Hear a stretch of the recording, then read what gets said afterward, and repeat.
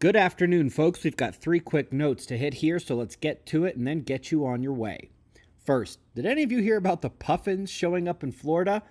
We normally think of these as Arctic birds, but they do migrate southward a bit and can be found often near Maine in the wintertime. This, however, is virtually unheard of. What's weirdest is that the climate change narrative would make us expect to see them less further south. Obviously, that's not what we have here. Now, the 2 best explanations for this are a desalinization issue due to melting ice in the Beaufort Gyre release, or Earth's changing magnetic field messing with their navigation. In truth, we have no way of knowing which of these it is, or if it's something else, but we do know finding puffins here is extremely weird. Speaking of weird, how's that for an earthquake in Idaho? 4.9 is well above average for the area, and what's even weirder is that this is not even within the high-risk zone listed on the latest USGS hazard map, which we shared with you a few weeks ago.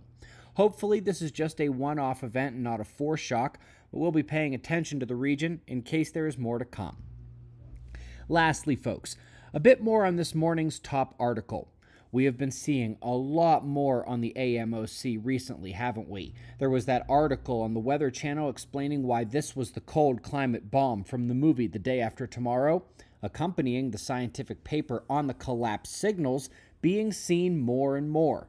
Now, this new study says the forecasted collapse period is between 2040 and 2065. But let's not forget, 4 years ago, nobody thought this would be happening within 200 years. A year ago, they were saying maybe in as little as 80 years. Now, we're looking to the middle of the century, and I will remind everyone it likely won't be long until scientists are saying it could happen at any time. This is especially true since the models used for the AMOC generally do not factor in the release of the Beaufort Gyre, which is what Yale University called the cold climate bomb just a few years ago. Folks, I think it is a fairly safe assumption that well before the main aspect of the disaster cycle that we discuss here on this channel so often, we're going to see the AMOC collapse and the ferocious cold that comes with it.